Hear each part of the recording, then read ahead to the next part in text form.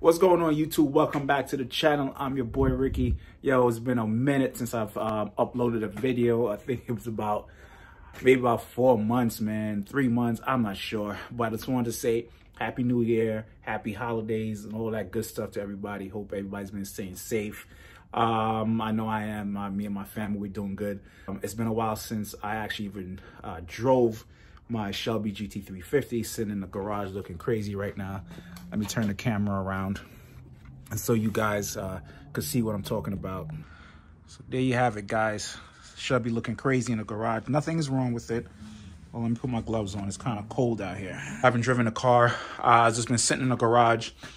So let me give you guys a quick update on what's going on. I attempted to change the wheel studs on the back end. I gave up. It was just too much work for me to do. I think the easiest way to do this is to buy the whole hub assembly with the extended wheel studs.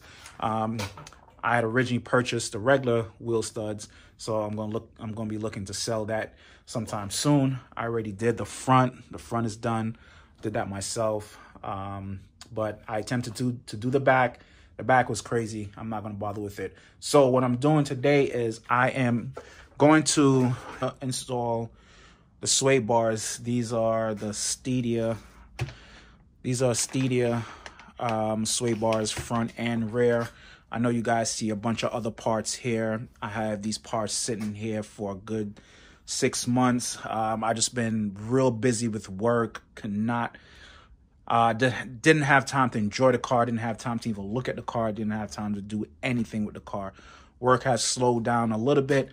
In a month or two, I won't even have a job, but it is what it is. So these are all the other parts that I have that's sitting to be ready to be installed. The 4 performance springs, which I believe I'm going to do. So in today's video, we will be installing the rear and front sway bars. All right. So let's jump into it, man. The back should be pretty easy. I should do the front first, which is the hardest, but rather take the easy way out first and do the back. So first thing you have to do is remove the bolts on the end links. I do have upgraded end links to also install. So end links, 1 bolt is here, 1 bolt at the bottom, and there's bolts back here. You guys can see that. Pretty hard to see, I know. There's bolts back there. I'm not sure you can see it. All right, guys. So now we're just loosening the brake line. I have my warm gloves on. It's about 21 degrees outside today.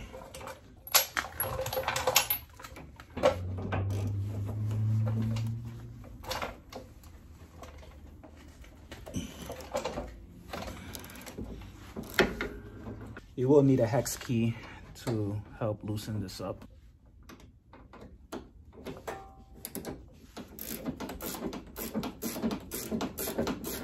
Okay, guys, so we're going to loosen these 2 bolts here that's holding the sway bar. This is a sway bar connector.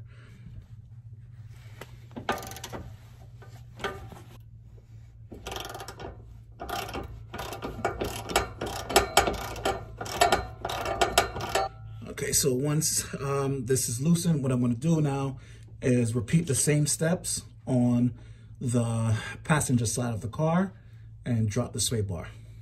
All right, guys, so both sides are completely loose. Now we just wiggle the sway bar out, and we're going to do a comparison with the Steeda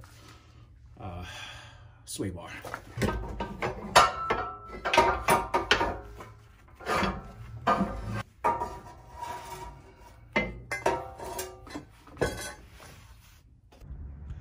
All right, guys, so here you go. We got the old one, 4 performance. We have the Steeda. So let me open it, get a better look. This is the hardware. This is the hardware to install it. Put that to the side. So there you have it. Hope you guys can see that. You can see the difference. The thickness on this versus this. This look like chump change, man. This looks like shit compared to this. So this should definitely make a huge improvement on handling, on cornering, stability, overall performance, and can't wait to see what the car is going to feel like. You have the 3 different settings. Usually a lot of people say they put it in the middle, so comparison, huge difference. All right, guys, so we're gonna lube the inner middle, the connecting piece. Comes with this energy suspension formula lube. Make sure that you lube it pretty well so you don't hear any kind of squeaks or anything like that. Get that in there like that.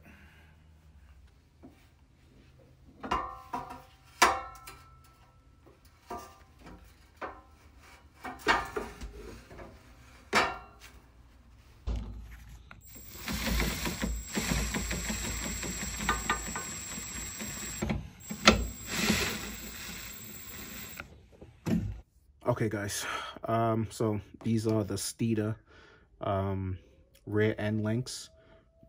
So all you have to do is, these are the supply bolts that comes with it.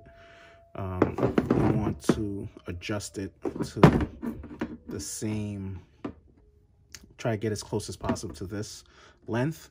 Where you do that, you want to turn center piece so it's even on both ends. So pretty much this is what it looks like. I'm hoping the car feels different, but I'm not going to be able to tell that by now because I have other parts to put on.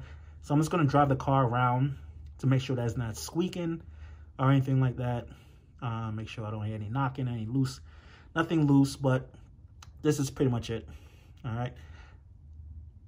And like always, guys, thanks for watching. Make sure you guys subscribe, comment, hit the bell notification for more videos. And I'm going to have a lot more videos coming at you really soon with the suspension upgrade that I'm doing. All right. See you guys in the next video, man. Peace.